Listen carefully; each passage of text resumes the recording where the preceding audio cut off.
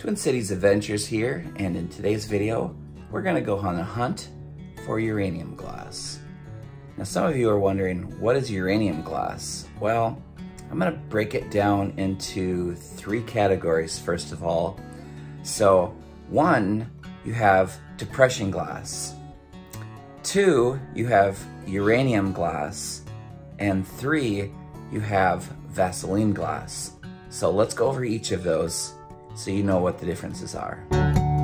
Okay, first up we have a collection of some multicolored depression glass, and a lot of this was commonly made between 1929 and 1939, and it was very affordable glassware during the Great Depression, and the colors are just beautiful. So some of the most popular or common colors that I see when I'm out antiquing is green depression glass, like these pictures. This is probably my favorite color. I see a lot of pink when I'm out and about. Yellow is another common color. And here is an example of some blue depression glass. Next up we have uranium glass, which was popular from about 1820 all the way up into 1940 when the US government pulled it to do nuclear testing. And you know what happened as a result from that.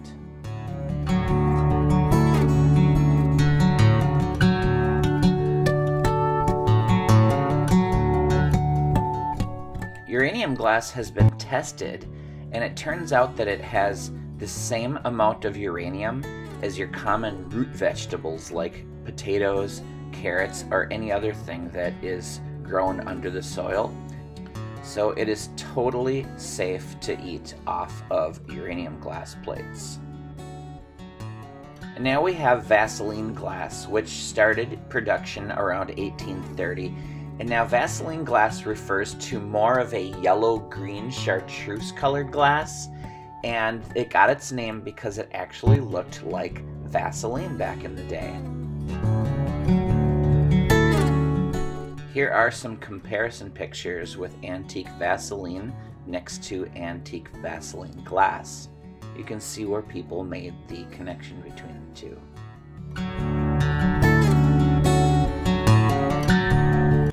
Okay, now that you've seen the differences between those three categories, not all depression glass is uranium glass. So the ones that glow under a black light are Vaseline glass and most normal green depression glass. So now, let's go out to some local antique stores and go on the hunt. Okay, so we pull out our handy dandy blacklight flashlight and shine it on green depression glass, or if we see any Vaseline glass, and it will always light up. It glows from the uranium in it. Now, if you're going out hunting for uranium glass, you need one of these handheld blacklight flashlights.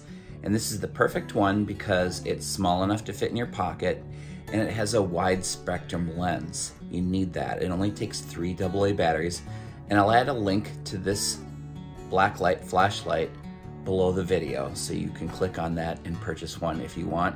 They're only about 12 bucks. It's a must-have for any antiquer. Back in the antique store, we'll just do a walkthrough and I'll show you all of the things that we found that light up from the uranium. And this only works with if you have a black light, so it's kind of a must-have. Here's a cake plate over here. It's kind of nice. Here's a bunch of plates. Boy, they really light up. And this is a refrigerator dish that I purchased for my own collection. Here's some drinking glasses, wine glasses. Light up. Here's either a straw container or a barbershop comb container. Orange press, lemon press, grapefruit press. You can see that the colors are really pretty without the black light. Here's a flower frog. I bought that for my own collection. That is really cool. It's for putting flowers in, cut flowers. I love these big jugs. I'm thinking about purchasing a couple of these, but I just don't know where I'd put them. Take up a lot of counter space, but I wouldn't be surprised if I went back and I picked up a couple of those eventually. Here's some salt and pepper shakers that light up, tea and sugar containers. Here's another depression glass, a pink depression glass flower frog. See, it does not light up under black light though, because there's no uranium in that color. Another piece that doesn't light up. There's some drinking glasses. I've been kind of keeping my eye out for those. I'm gonna have to go back and take a closer look at those drinking glasses sometime. These have a lot of uranium. They really light up. Tea and sugar. Here's a water pitcher, iced tea pitcher, whatever you want to put in it. It's pretty neat. The next piece, I really, really want this piece too. It's a 4-cup measuring cup, so you could use that to do all of your cooking and measuring in. I really like that.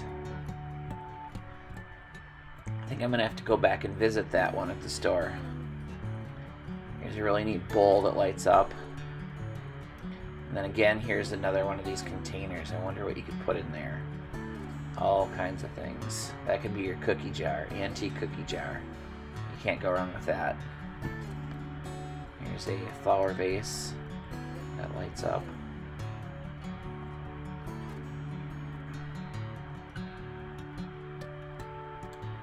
Over here we've got a couple more. See, this is a cream and sugar dispenser. They light up. Not all things light up though, unless they have uranium in it. See, this piece does not have uranium. It does not light up. It's just normal glass. You can have ice cream out of these. Serving dishes. Pink one doesn't light up. Here's a pretty green one that lights up. Serving bowl. Some more dessert goblets here.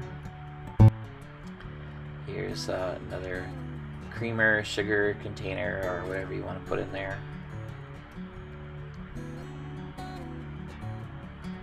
And over here, these are really cool antique kitchen implements here with uranium glass containers. You really get a kick out of those.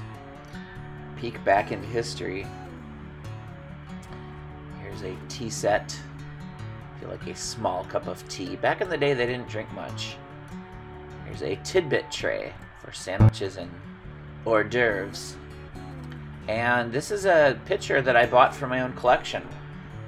Got that one from Antiques on Main Street in Hopkins, Minnesota. That is my new favorite picture. I have lemonade in that in the refrigerator as we speak. And yes, it does taste better. Here's a bunch of plates. Might have to go back and visit this section here and pick up some plates. I really like those. Candlestick holders. And here's a butter dish. So, butter dish to put that in the fridge or keep it on the countertop. That is really cool. I like that Art Deco look.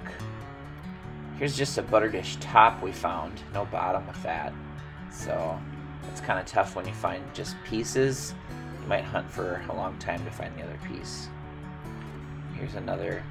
Okay, so this is a measuring cup thing here, and then a peeler or orange thing, and then here's another small measuring cup. I really like this, and I might go back and look at that too. That is really cool. Okay, now I'm back home, and here's my picture I bought. And I'm in a dark room, and I just lit that up with a blacklight flashlight underneath it, and look at that glow. It's unbelievable. That's the flashlight that I have a link for below the video, the blacklight flashlight. And then here's the refrigerator dish that I bought, and a couple of bowls and plates that I bought also. Well, that was fun, so I hope you learned something, and happy hunting. Twin Cities Adventures out.